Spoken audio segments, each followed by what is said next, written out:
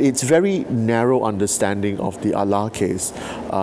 which was the justification or the explanation given by our then Attorney General. Now, he categorized this case as a case involving a newspaper, involving licensing laws under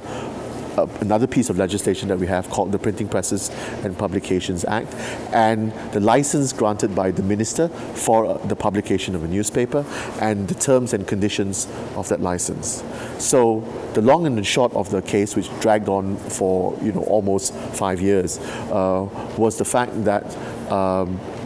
the minister in charge of presses, printing presses and publications, he was fully entitled and within the scope of his powers under the law to to impose certain terms and conditions on this newspaper run by the Catholic Church called the Herald, to prohibit them from referring to God using the Muslim term Allah. Right. Now,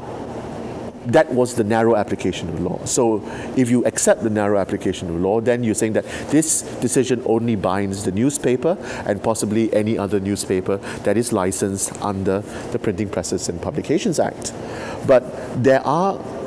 moves within the government to sort of say, well, no, this is not just of limited application, this is of broad and general application. And what the court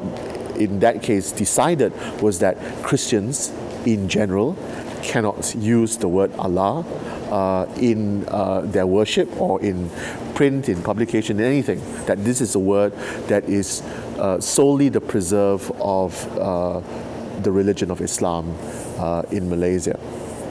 And so what we are seeing now also is an attempt by the government through something that sounds very innocuous, like standard operating procedures, to try and say, okay, these are the rules that govern the importation of Bibles written in Malay, the Malay language, which have the use of Allah as God in those editions, and these are some of the ways in which we will allow them to be imported into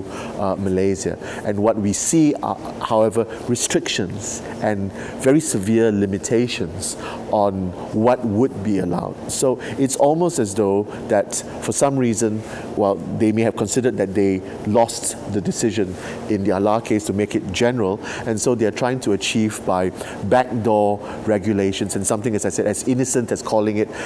an SOP, to somehow restrict and prohibit the free importation of Bibles in the Malay language using the word Allah for circulation in churches or even for general usage.